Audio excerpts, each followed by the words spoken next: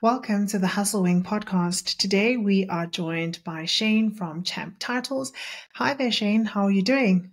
I'm doing well. How are you? I am well, thank you. Thanks for joining us today. Thanks for having me. I appreciate it. It is a pleasure. For folks at home who might sort of not really know much about Champ Titles, could you maybe give us that origin story and what you guys are all about? Sure. So our company replaces the aging title and registration systems inside of DMVs that probably frustrate most of us on any given time we have to go down to the DMV. So most of these systems are old, generally 35, 40 years old, and they hinder commerce for car dealers, fleet operators, insurance carriers, consumers, and lenders. And our company is made up of people who came from those industries, who understood the problems of those industries, and came together to really solve what we saw was this issue with having a good system of record inside of a state that you could interact with digitally. So by changing the system of record, giving you something that as a consumer or business you can communicate with digitally, you wind up having a much more fluid, efficient experience that is remote and digital. And states seem to be enjoying the transition to that service. You guys deal with, as you mentioned, digital titling technology. I'm interested in what goes behind that process. Sure. Well, most of the time, states are running on very antiquated systems that can't handle, your sort of typical transactions that you would expect today as a consumer. You can't go onto your phone and register your car, title your car, see your title, sell it to your neighbor, sell it to a dealer, have your lender release your lien without sending you a big packet of mail and stuff you have to try to keep and put in a filing cabinet somewhere. All of that is made digital. So what's going on is that by replacing that old system or shifting to a cloud-based system, we're able to track that record of provenance in a way that enables all these additional transactions to occur on top of it that couldn't occur before in the paper world, or even in what we refer to as the electronic world, right? So when we say electronic, what that means is there's a record somewhere that car or boat or plane is yours. That's great. When it's digital, it means you can transact on it. You can do things. Probably the analogy is that of a boarding pass. You have a paper boarding pass. There's one thing you can do with it: get on the plane.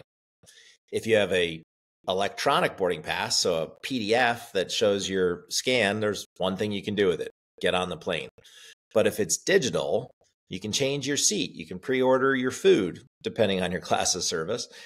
You can pick your Wi-Fi out. You can check out the menu items, and you can even change your flight, change the day time that you're traveling. All of that functionality makes what we do for travel that much easier.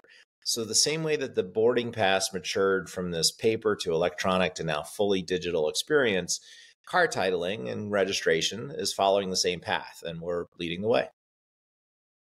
I think that analogy is very great because I think it also then shows the different aspects of how this platform can almost just help folks, sort of deal with things in a much more quick and efficient way.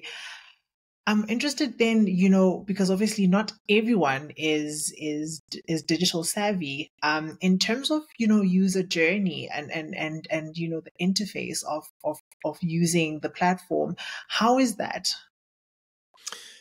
Well, I think we haven't seen a circumstance where there's a slowdown in digital adoption, right? It's only increasing. So I think more and more of the very small number of people who are in the offline community are able to come online. Even for just about every jurisdiction in the U.S., even for, if you're low income or in rural areas, there are free phone programs pretty much everywhere. So it's now more difficult for people to say, well, I'm not in the digital world. Well, you can be. If you don't want to be, you can still go down and, get in line and do things physically. But the clerk that's there will have their digital experience. And hopefully the line moves a bit faster because A, there's fewer people in it because people are doing it on their phone. And B, the clerks have a better experience that enables them to move quicker. So there's no obligation to move and do everything on your phone like I described, but there's an opportunity for everything to become more efficient. And what I say is it's the reduction in the time tax, right? Our government not only taxes us from the standpoint of income tax and real estate tax and sales tax and every other kind of tax they get, sin tax on alcohol and whatever else. They also tax us with time by making us stand in line, by going through these antiquated processes, by dealing with antiquated systems. And I think most governments are tired of having their citizens complain about that. They want to solve this problem, but they need better systems of record to do that. They need to know they have a good system of record, so they need to be able to have something that they can rely on, but they need a better system of record to move people out of those lines and avoid that time tax. So we eliminate the time tax if you want to eliminate the time tax. Makes sense. Makes sense. I want to change gears a little bit, and maybe talk about projects that you guys are working on and challenges. We have an audience here at Hustle Wing that is mostly side hustlers and contract workers. What projects or even challenges that you guys have that you guys could see yourselves leveraging some contract work from some of our network? Yeah, thanks. That's one of the reasons we're delighted to be here and talk to your community. I think as any fast-growing company, we're always looking for new talent. Talent is often the hardest thing to find, and I think in this sort of post-COVID world, we've seen that more people have moved to wanting to be contract workers.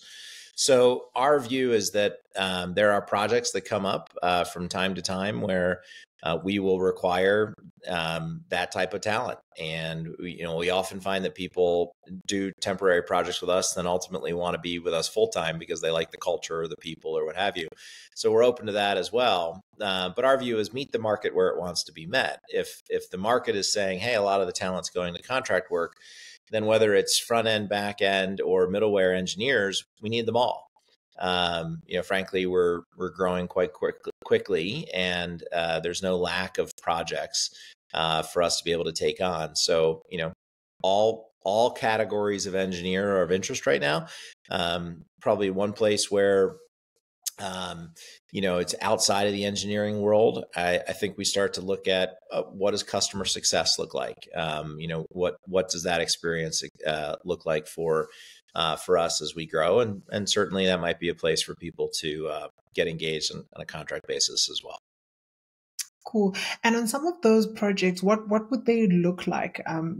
Just for maybe specific reasoning. If someone at home, is interested, what can they be on the lookout for?